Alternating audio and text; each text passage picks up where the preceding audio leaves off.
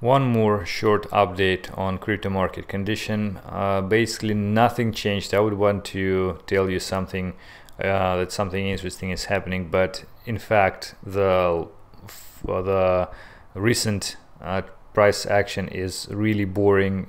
If we'd had, like, if we return back to the crypto to the Bitcoin price, at this area we had some swings up and down, but for the recent 24 hours or something we have very low volatility, and it usually leads to some sudden change eventually. And in fact we are trading within the same triangles, the same channel, testing again the same resistance levels, and technically I would say we should go up from that point, but like if we'll even look at the higher time scale and remember the previous low volatility period at 6,000 plus area per Bitcoin, you would remember that we expected some sudden change after this period. And again, technically this triangle should be broken downwards, although we tried to be optimistic and expecting it going up because of the several reasons. But yeah, again, technically we were expected to going down, and we went down, so quite a lot after such a low volatility period. So you would expect that if we have the low volatility, you would probably be seeing some strong price action eventually.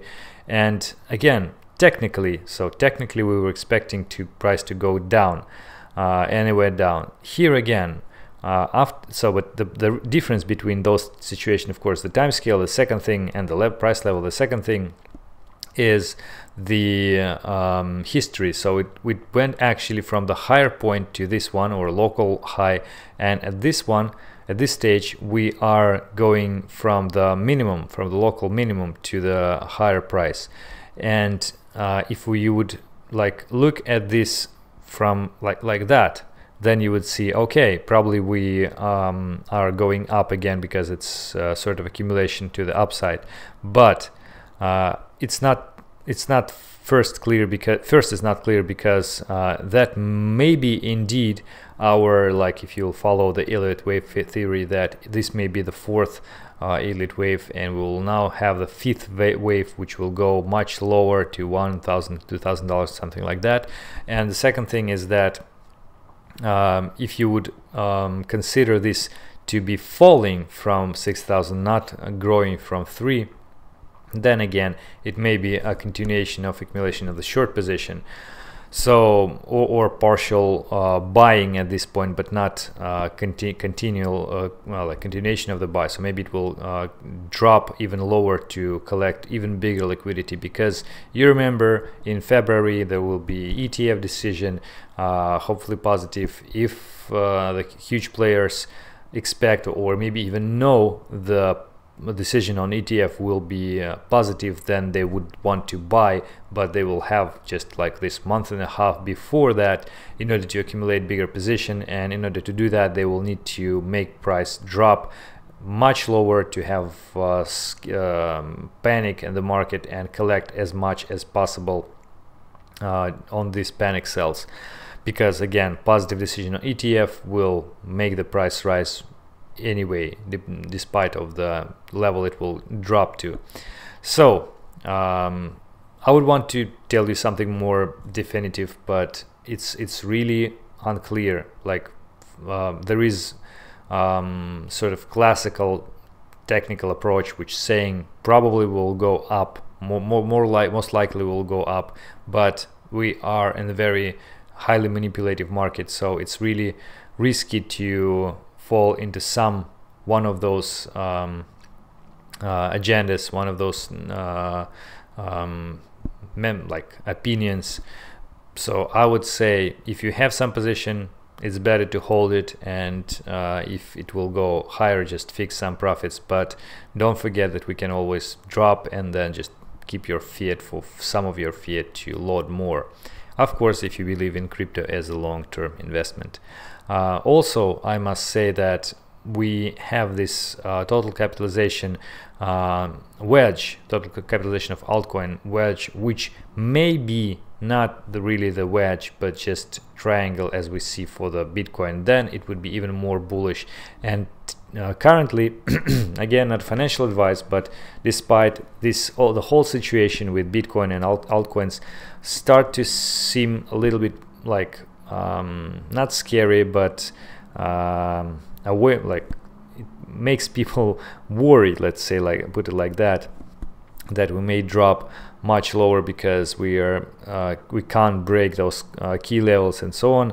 But I was looking at this wedge, you remember this blue wedge of the altcoin capitalization. I was saying that it's a bearish formation, but however, maybe that was a false breakout of the triangle with this flat top. And if that is so, because again we see this 1, 2, 3 attempts to break this $61.5 billion level, and maybe actually I moved this level a bit higher to this value, so maybe it is actually a triangle, not a wedge. Then both Bitcoin and altcoins are showing bullish bullish patterns, which maybe not that bad.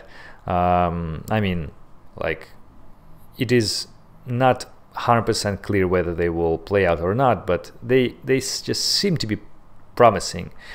So looking at this point, we will have like few days to see whether it will be like a flat continuation of the flat price action and sort of a calm exit from those patterns, or we will see some more breaking movement somewhere up or upwards or to the downside, but still probably things will be defined very soon. Another thing why I'm a bit more bullish than bearish is that a lot of the altcoins, especially strong altcoins, are showing strength. For example, Ether didn't return to the previous resistance, which we broke, and doesn't try to test it, but actually going up and up and up. We are continue to be trading below 200 days moving average, but didn't fall that far from that.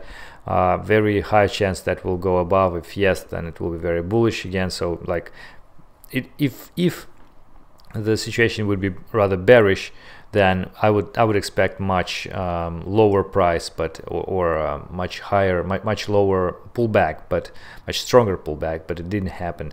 The same thing we can say with many other altcoins, like XRP is basically finished the correction of its previous growth almost to 100%, like 80% of this top to the previous starting point of this rise. So I would expect it to be going up from that point again, and we have this triangle and so on. So also quite bullish patterning. Cardano also holding strong and even making some attempts to break these levels, and so on, and many altcoins are doing the same thing. So this is again the thing which makes me believe that those conditions will lead to the growth, not to the drop. Things may happen, you know, guys, but again, judge by yourself. The thing which I was going to mention today is this coin Walton. You remember, well, if you remember, I was mentioning this several times before, but the thing why I'm doing this now is that after the drop of Bitcoin to 3,200, Walton was at this level, what is 26,000 satoshis or something, right? And we had it rose to something like 10-20%. Well, the maximum point was higher, but then it basically returned to the level of like 10-15% higher than the low. And comparing to the all other, well, I would say reasonable alts, not the complete shit coins, Walton showed very small rise from the minimum point.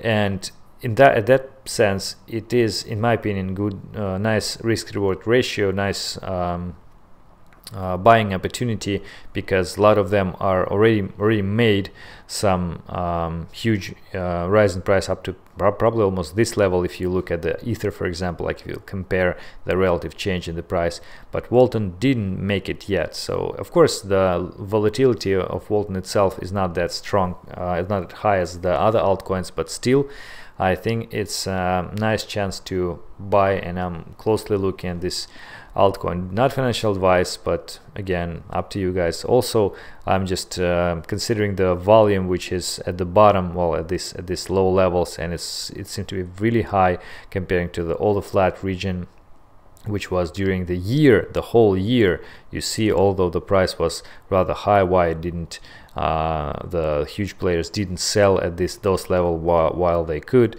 Why, if they were like collecting the short position, I don't think it's reasonable, because they may try to sell it at higher prices and push the price down even much earlier, but it didn't happen. I mean, the volume wasn't there, so I would expect that they are collecting positions, long positions on Walton. So at least I'm considering that.